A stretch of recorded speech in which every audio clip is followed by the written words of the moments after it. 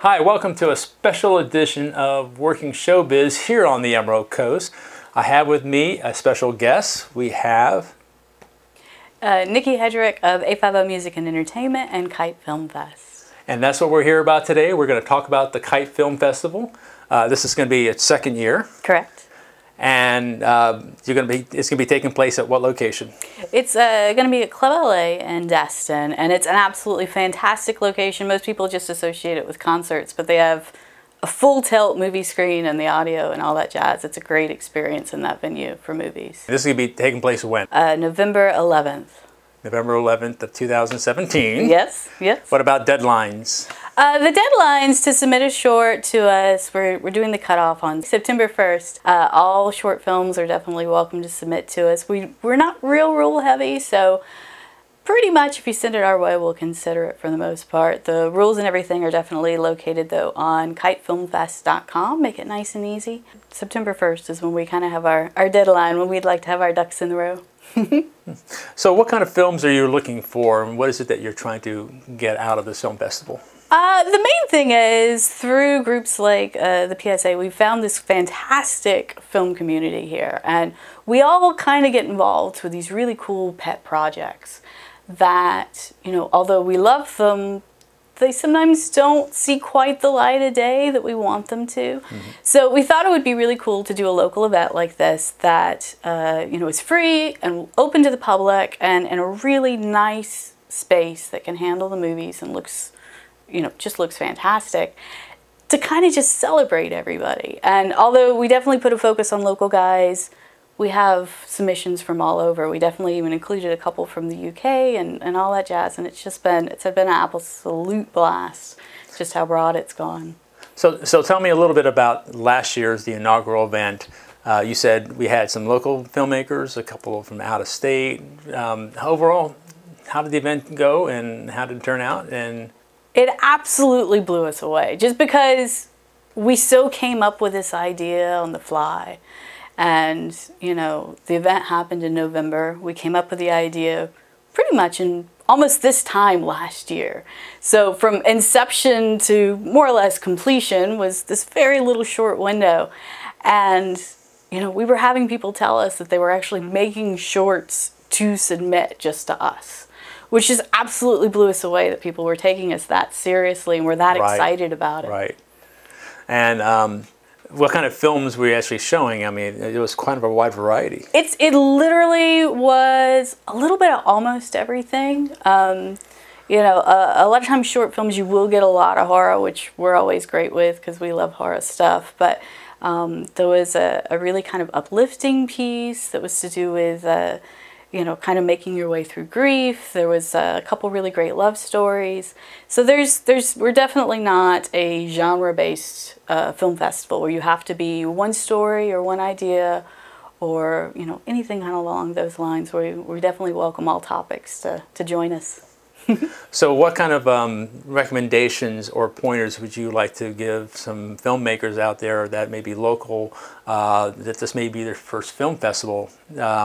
What are some of the things that you could probably help give them advice for? Most definitely, most definitely. It's you know, I'm by no means an expert, but we've been so lucky to see so much stuff, and then everybody has their own opinions about what they like and don't like, anyways. But I think the biggest thing is kind of being short and sweet.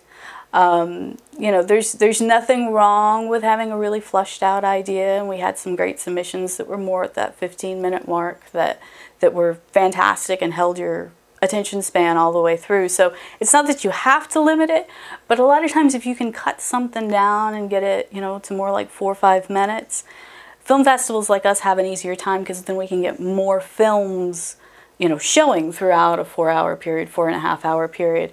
Because then we can just stack all those little guys up in there and have a blast with it. So it's not that I want to necessarily limit anybody, but especially if it's your first time out, you're better off kind of going, okay, I'm going to write something and it's going to be 1.5 minutes. It's going to be 2 minutes. And that really limits you, but it also sometimes cuts down to the heart of a story versus being this really kind of broad, drawn out thing that's a little harder for an audience to sit through. If Kevin was here, basically he would tell you that the main thing is to make sure you have a good, strong story and you do your pre-production work and make sure you plan for your editing and your post-production afterwards. Because it's more than just scheduling the time for shooting it.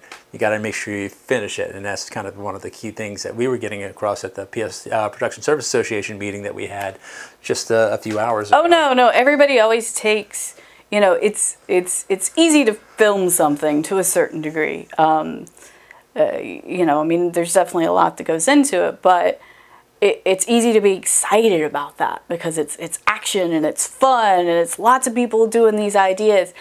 And then when it literally comes down to whether it's you or finding the right person to sit for those hours sometimes in front of a computer. I mean, the music video that we put together, I probably have close to 40 to 60 hours worth of editing in a music video.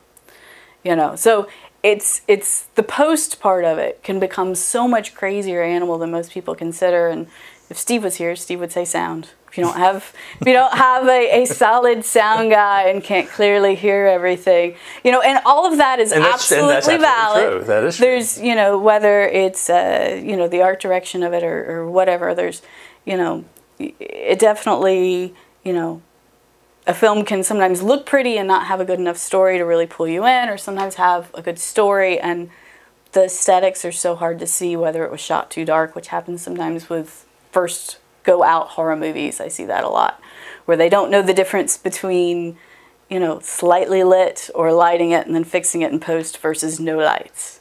So, you know, everything's about degrees kind of a little bit, but for me, you know, with our short film festival, we kind of had a rule where if it came in at a certain time and was local, it was much easier to give them a shot and give them screen time. Where if somebody was sending us, we had a few that came in at 40 minutes. And it's just hard to give up that much screen time unless it's something absolutely spectacular, you know. And that's not to say there's anything wrong with that long, for sure, but it has its time and its place. And there is no entry fee for it. The prize, I guess, is more bragging rights. At this point, yeah. At this point. However, if you're just trying to get started and all that, I would recommend, if you're local, to check out two Facebook pages here, the Emerald Coast Film Group and the Production Services of Northwest Florida. If you're wanting to get some ideas or tips and something like that, definitely post on that. I know you're a strong supporter of the Production Service Association as well. No, most definitely. I mean, networking and getting to know people and putting yourself out there and you know, you just never know where any of that will lead, you know, for sure. And something I see in the rest of my business life too. I mean, you never know where that next huge milestone will come from. Well, it's mid-July now. The cutoff is September 1st. So if you haven't really started on something, we allow old stuff though, so there's not a timeline on it. So if you finish something last year or even the year before, true, there's no timeline. So if you have something in the can, maybe you have something in the can that you never got a chance to really polish. Now it's an opportunity to do that, most definitely. And then get a chance to go ahead and test it out. And this is kind of a small film festival, so if it actually works out well, you may be able to submit into something larger. All that. So again, tell our audience one more time when, where, and where to get information. Absolutely. We are Kite Film Festival. Our information is on kitefilmfest.com. The actual event itself will be November 11th. I keep hesitating on the date, but November 11th, and it will take place at Club LA in Destin. And we're just so appreciative of everybody that's helped out in any way, and definitely our home club, Club LA, for being such amazing supporters of this event. All right, so click on the link in the description to get to the entry site and find out more about the event. And if you want to have any other contacts or some questions, feel free to contact Nikki here or myself, RJ Murdoch, with the Production Service Association of Northwest Florida and EmeraldCoastTV.com. Thanks for watching. We hope to see you on the big screen at the Kite Film Festival.